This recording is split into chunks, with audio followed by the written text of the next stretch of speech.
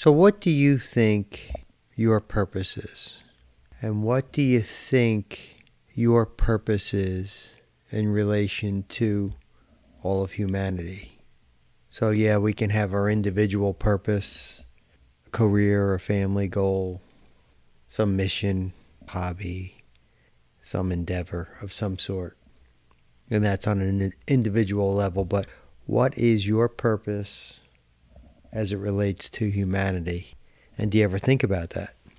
So I've been thinking about that for a long time. What's our greater purpose? And is it possible that we all share the same greater purpose for ourselves? And I think that's very possible. And I think that's the case. Yes, I know everybody on an individual level is going to do all sorts of different things and careers and hobbies, and some people may never really find their purpose as they go through life and feel a sense of purpose on either level. Maybe you don't feel a sense of purpose individually, or a sense of purpose to serve collective consciousness or greater purpose for humanity. I know for the longest time I didn't have the sense of purpose for either of those. I never, when I was younger particularly, I never thought about, what's my purpose as it relates to this whole big picture? What does God have planned for me versus what do I want to do as my own creator individually? What can I do to create here? So I'm wondering if you ever thought about that. And I have, and I'm going to share with you what I've come up with. And yes, it relates to the offering, and that's what this is about. But I never thought about it this way until recently. So on the individual level, I think of things as every human is a piece of a puzzle, and we are equally as important. Every one of us is equally as important. We're each a very important puzzle piece that create this bigger picture. In the same way, we create puzzles to mirror that, actually. We'll take a picture, somebody will take a picture of a beautiful mountain scenery or something, and then they'll have a puzzle made out of it. They'll cut it up into pieces and mix all those pieces up and then put them all back together. So we are, I think, a piece of a broader puzzle. I think, okay, what could possibly be here for? And I'm going to just talk about the collective and humanity. Individually, I can't speak to everybody. Everybody's going to have their own thing. So for the rest of this conversation, I'm going to talk about what is our collective purpose here. So one of the things I easily, it's a lot of people say, just to love, to be kind and be compassionate and to become conscious and all that. And yeah, I think that's true, but I like to dig in and find out why. I personally don't like to be just told something and not be able to think it through, work backwards from it and make sense of it. So the first thing I do, if yes, our greater purpose is to love and to come together and be compassionate and be creators and of good things and discover our own power individually, but also collectively. So I always look at, okay, well, what makes it valuable, or what do we hold dear collectively? What do we all? So I think of great things that have been done in history, or great people, or great events, or significant events that had great people behind them. We memorialize that. If it's noble, we'll memorialize that. We'll make statues and write books on them and memorialize them in a very favorable way. But we don't really do that with evil or darkness or hate. So this is how I'm starting to break it apart. I'm thinking, okay, what's the deal between love and hate, or good and evil? And, I immediately think it's very, very easy. It takes no effort to hate. It takes no effort to criticize or to judge. It's the easiest thing, and it's also something that we do not look up to in terms of wanting to memorialize that. We'll never take a really crazy, evil killer person and build a statue to them and honor them. Because evil, I believe that darkness and evil can't live into eternity anyway. So, but to love and to be charitable and kind and be generous, those things, especially love, if somebody's really great and they sacrifice themselves for somebody or some greater cause, we honor that and want that energy to live on in perpetuity. We try to, So, and it's also the hardest thing to do. So that's very interesting for me. I mean, I know it's so blatantly obvious, but it's also something we do not think about. Really, we really don't give it as much thought as we should. And what if everybody that is living their life without a sense of purpose, what if it was so simple and so obvious and so easy, and there was a map and a clear understanding of what that purpose is, that everybody could attach to that. And nobody would ever have to say, well, I don't feel like I have a purpose in my life. Now, if we all had a shared goal and a purpose of living our life in accordance with some of the ideas here in the offering, love and joy and peace and, beauty and perfection and imagination and forgiveness and kindness and cooperation and honor and charity and humor and grace and awareness and surrender and humility. Like, these are all words we know, but we're not doing them necessarily. So and I think this is where we're going wrong, is in school, when you learn something, you have to prove you can do it to graduate. So if you're in second grade and you learn mathematics, or you have to take a test and demonstrate that you can in fact do that to move on to the next level. Or whether it's sports, or a sport you play, you have to practice. And then when you can demonstrate that you can do that, you'll start and play the game. Or a musician will have to practice and study and practice their scales and the hours upon hours and years upon years. And then they have to prepare before they can perform. But they ultimately do it. So it doesn't matter really what it is. We have this thing where we know, okay, you have to learn it, you have to practice it, and then you have to prove that you can do it. And we do that all through society. And then we honor that, by the way. We look up to that. Oh, wow, they're the best. Look at this concert pianist, or look at that great, athlete, or that scientist, or a doctor, or a tradesman who's really good at what they do, a carpenter, on and on. You can go into any field, by the way, but you practice, you learn it, and then you do it, and that's the proof. Well, we talk about all these things, and we teach love and gratitude and kindness, but we're not doing it. It's funny how we don't do it.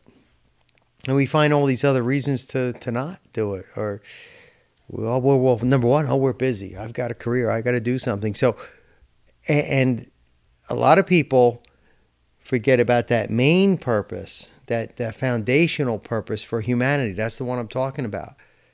What's our purpose as a whole, as a collective group?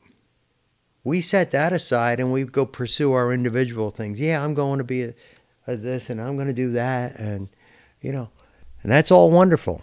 But if you don't have that foundational purpose, or you don't have an understanding.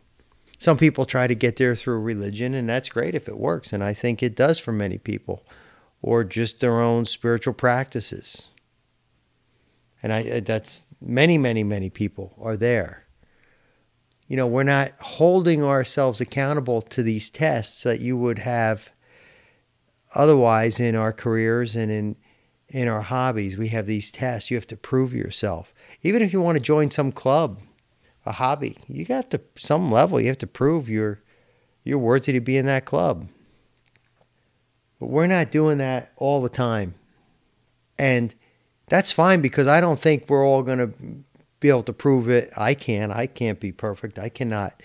I certainly haven't been able to prove any of this in the offering, all these words. I have good days, and I'm days where I'm really nice and kind, and I have days I'm not, and I'm falling way, way short.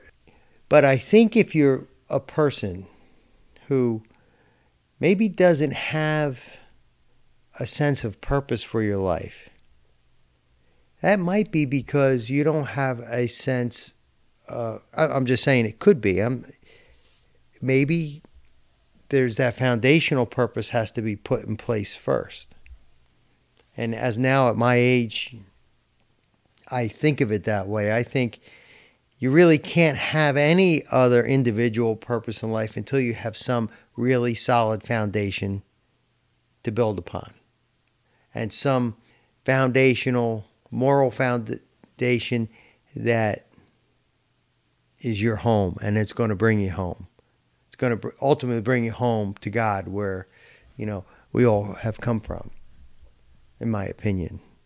So, but to have something now and say, okay, no, I do have a purpose, and you work on that purpose, to me, the foundational purpose, then the other things may just fall into place for you. It may get very easy. I imagine they just come to you because, you know, imagine if we could all say, oh, what's your purpose? Well, my purpose is to be the best person I could be, to serve humanity, while at the same time, I can serve humanity's greater purpose by being the best person I can be. So you're already serving yourself to be the best that you can be, but that serves humanity. So you're not actually sacrificing yourself to serve the greater good, but you're actually fulfilling yourself to serve the greater good.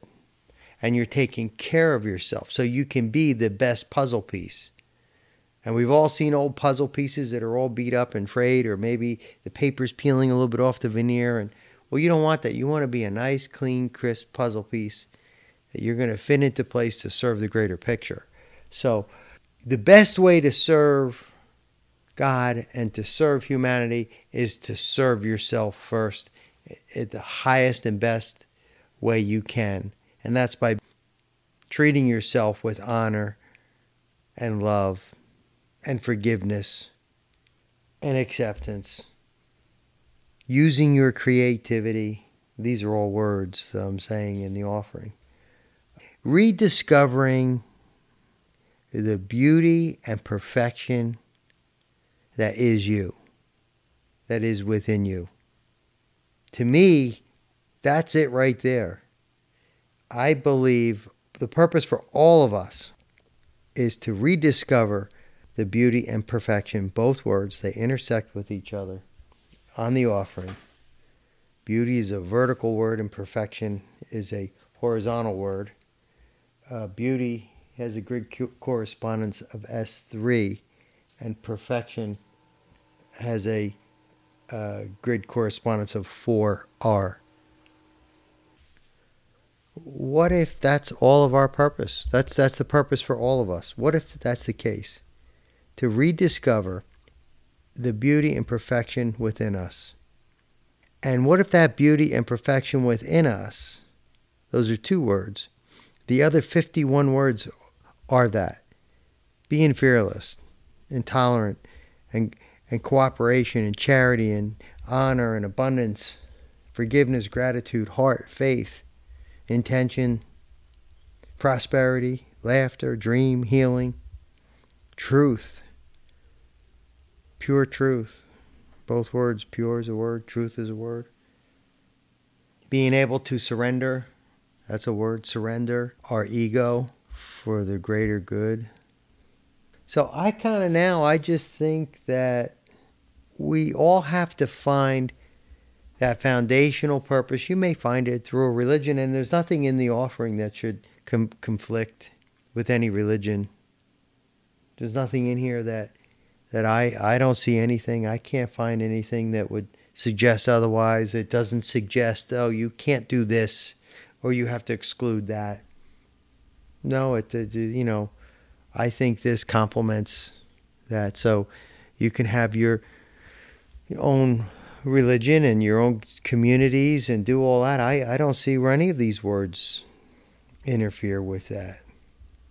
Cooperation, fearless. I mean, if I belonged to some group organization and they were teaching me the opposite of fearless, teaching me to be afraid or teaching me to be fearful, well, I probably wouldn't feel good about that.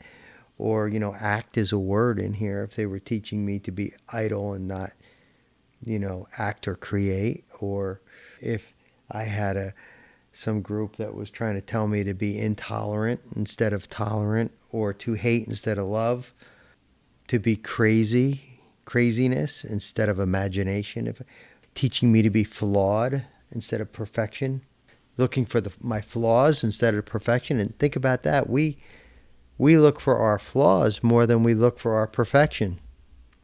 We're looking for flaws in other people every day and in ourselves. We look in the mirror and we're like, oh, I don't like this and I don't like that. We're trained to look at flaws rather than to look for flaws rather than look for perfection. Wealth. Well, wealth in the context of the offering that doesn't sacrifice any of these other words. Wealth that allows you to be charitable and compassionate, kind and humble. Well, that kind of wealth is very good. And prosperous, prosperity is a word. And then you use that prosperity to help others. But the opposite of wealth is impoverishment.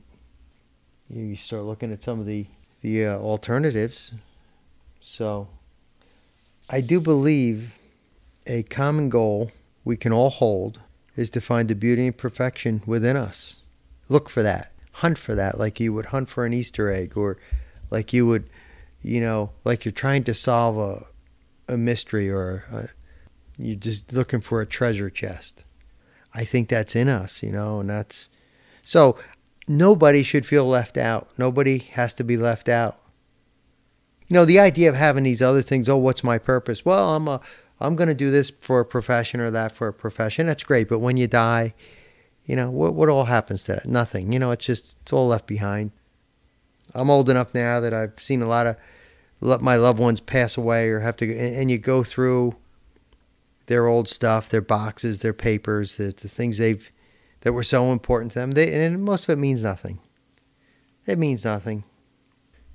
Unless there's something really good you left behind. Great memories, or things those are the things that live on, but not necessarily the job or they do have a place. Don't get me wrong.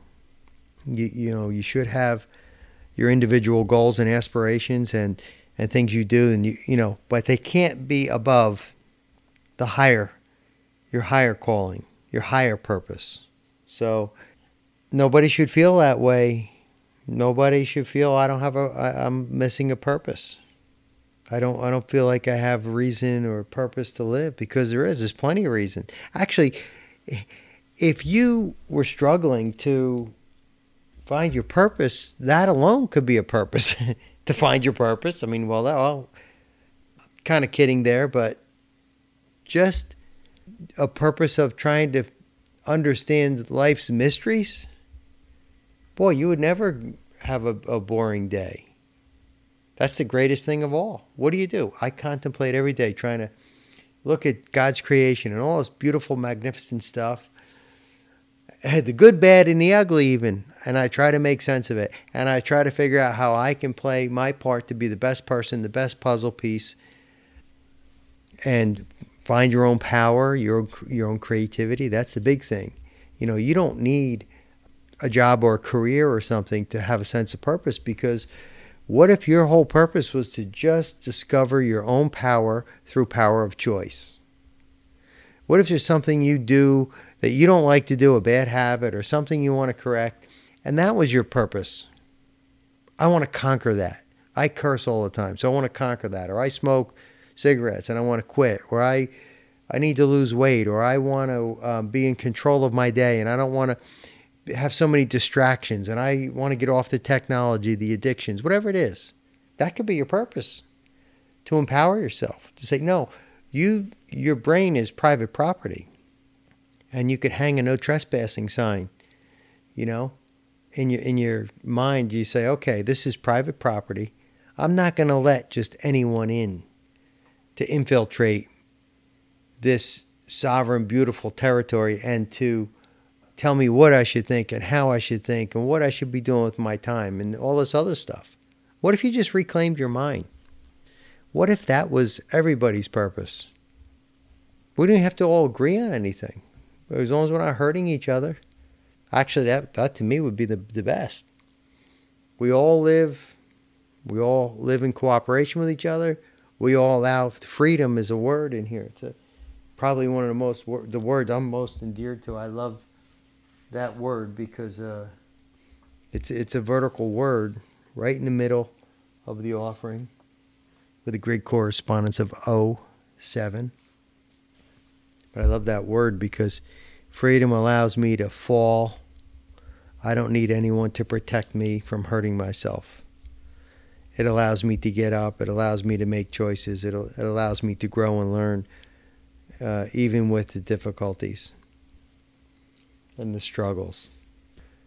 Imagine if you just were given some degree or diploma or something and you didn't work and earn it, or you were given a trophy for something and they gave you, say you didn't even play the sport.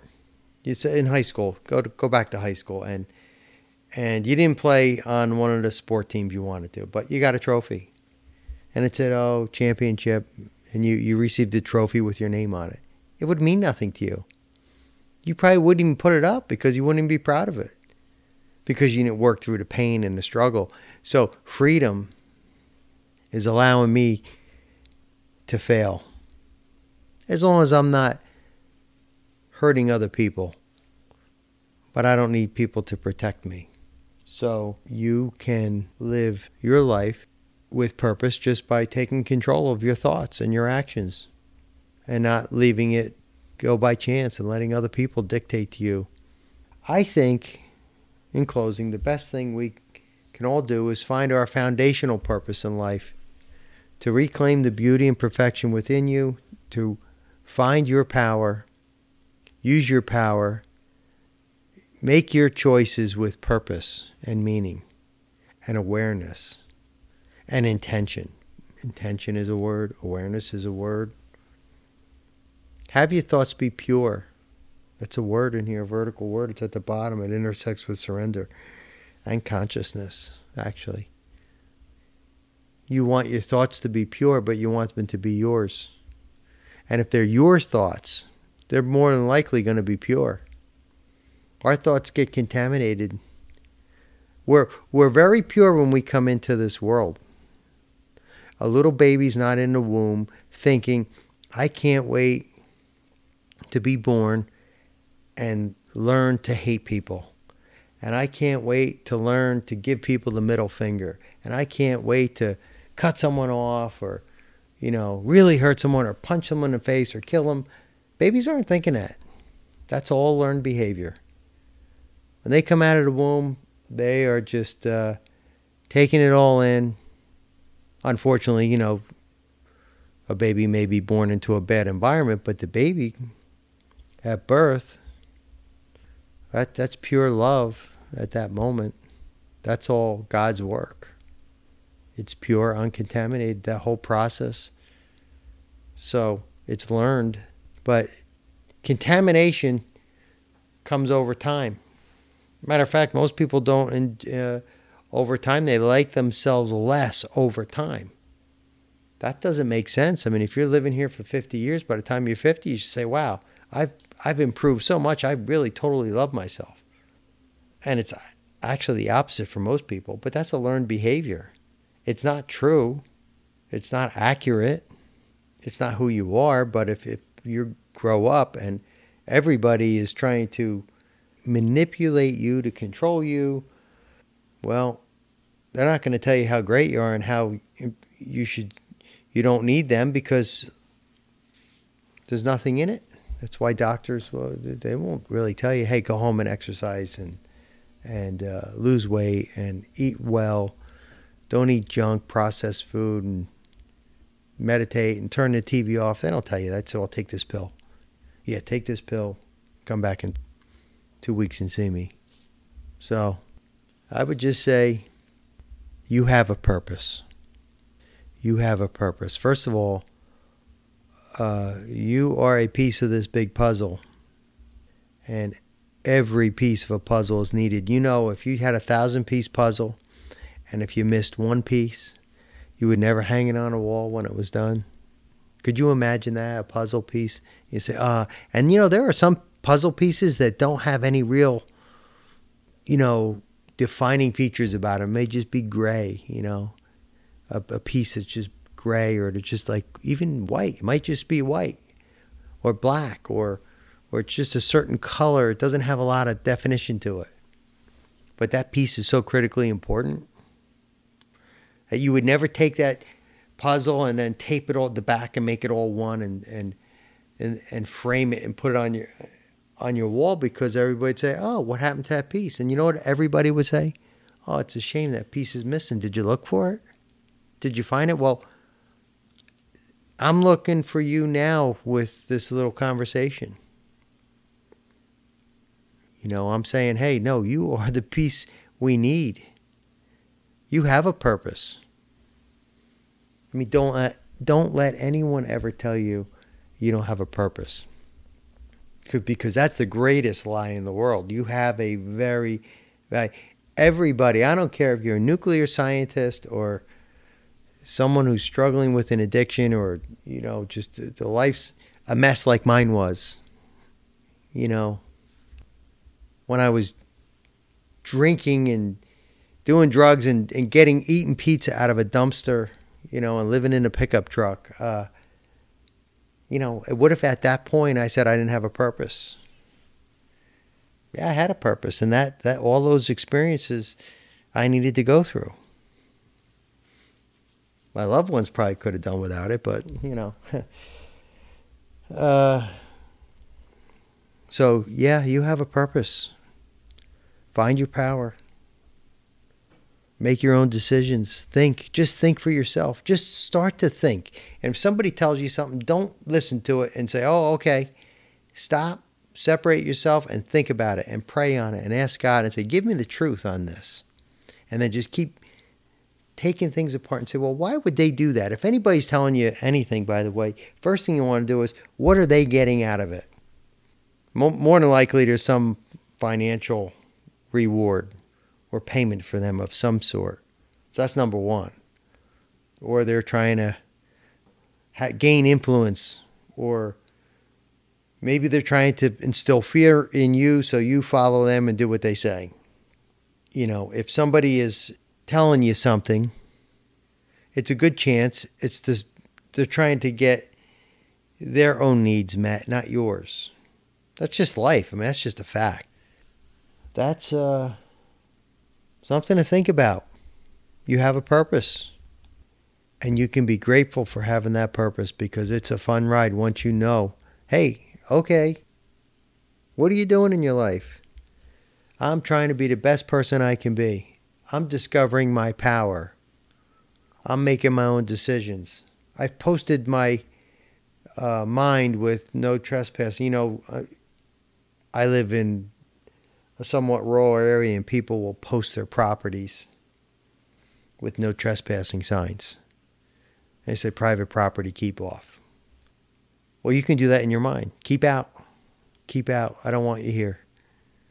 I don't need to turn on the news every day and fill my mind with junk and garbage and fear. When has the news ever, came on and said, hey, I want to tell you how you can be the best person you can be today? It's always about doom and gloom, and to put you in a state of fear, and to keep you so that you turn that TV on the next day because I got to check in. The end of the world was coming. Yesterday was the end of the world, so I got to check in tomorrow and see if we're any closer to it. That's the deal. They're just trying to. They want the ratings. They want your viewership. They want to control you. And then they're living their dreams. So, hope that something to think about for you. And I want to continue the conversation another time about this topic when I'm not so tired. Good night.